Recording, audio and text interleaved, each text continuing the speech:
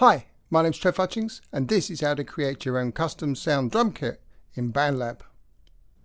Open Bandlab. At the bottom of the screen, tap on the red plus icon. Scroll through the icons and tap on MIDI instruments.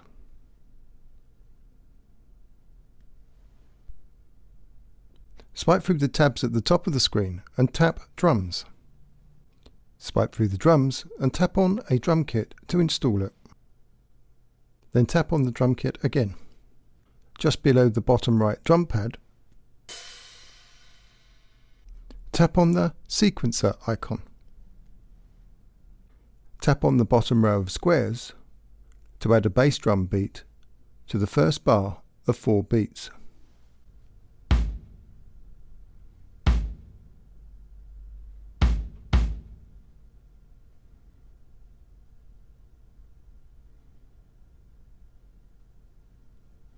Then tap the V icon at the top right of the screen.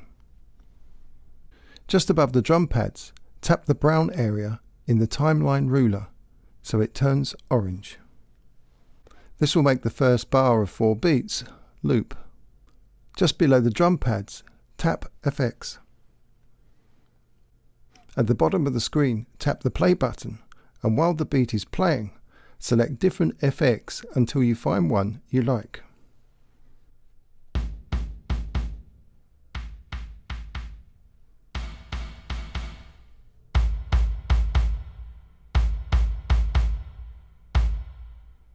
Tap the mixer icon in the top right corner of the effects.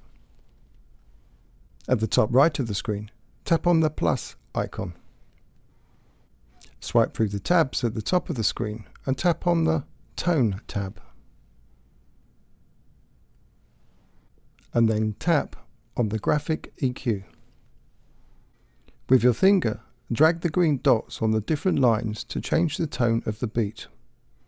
The top line is the low bass, and each line down gradually gets higher in frequency.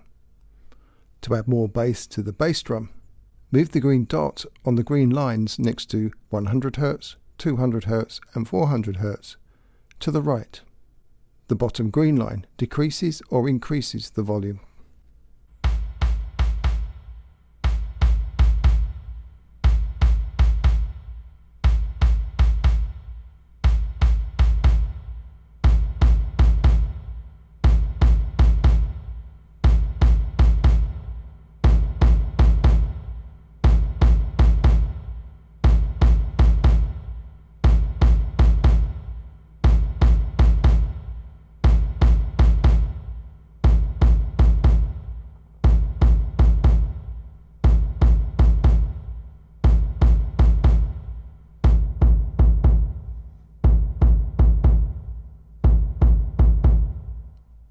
At the top right of the screen, tap the 3 dots. Tap Save As. Type in a name for your custom effects. Then tap Save. At the top left of the screen, tap the back arrow. Notice how your saved bass drum effects is now added to the effects list.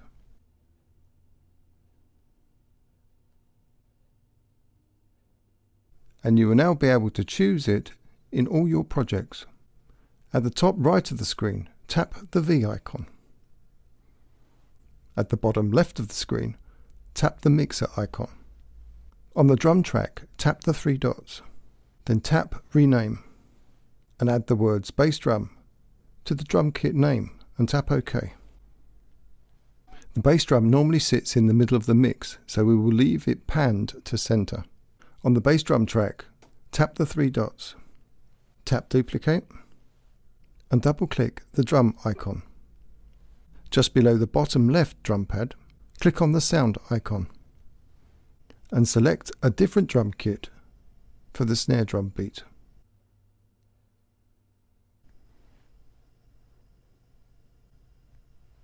Just below the bottom right drum pad, tap the sequencer icon.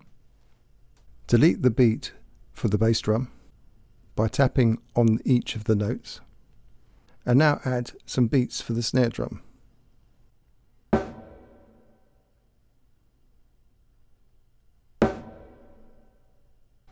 At the top right of the screen, click on the V icon, then tap on Effects and choose an effects for the snare drum.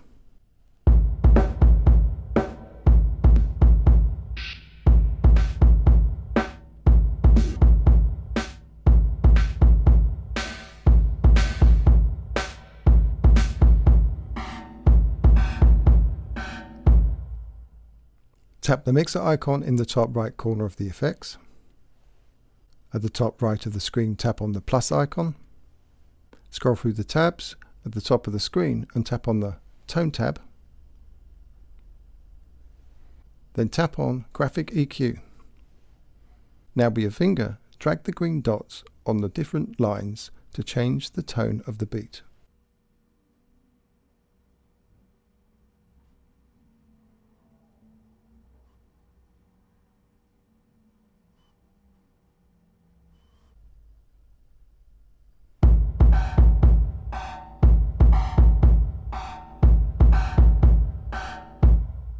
You can add other effects too. So here I will add an auto wah. Tap the plus icon. Swipe through the tabs at the top of the screen and tap on the modulation tab. Tap on the auto wah. With your finger, try moving the green dots on different lines to hear how they change the sound.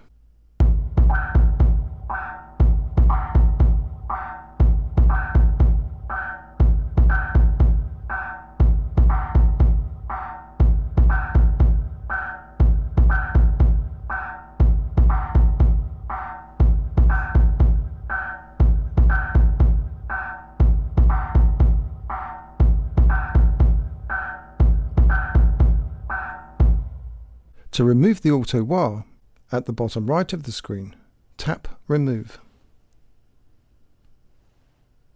Save your new snare effects and close the effects.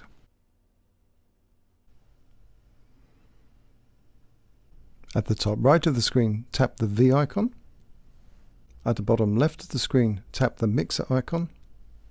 The snare drum normally sits to the right of the bass drum in the mix.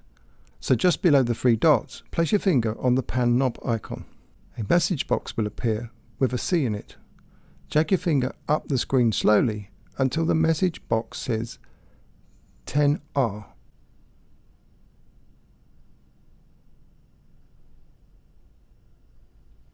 Then tap the mixer icon to return to the track screen.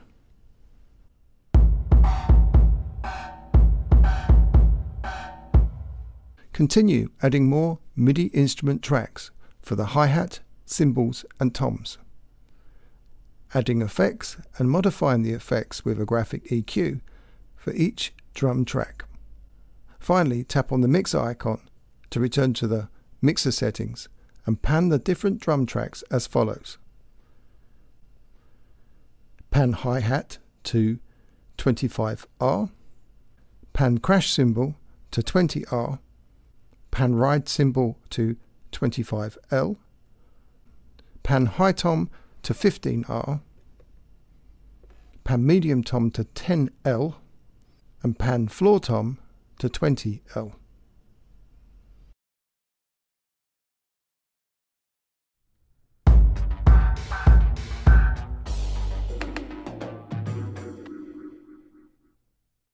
If you've enjoyed this video, do give us a thumbs up and click on that subscribe button.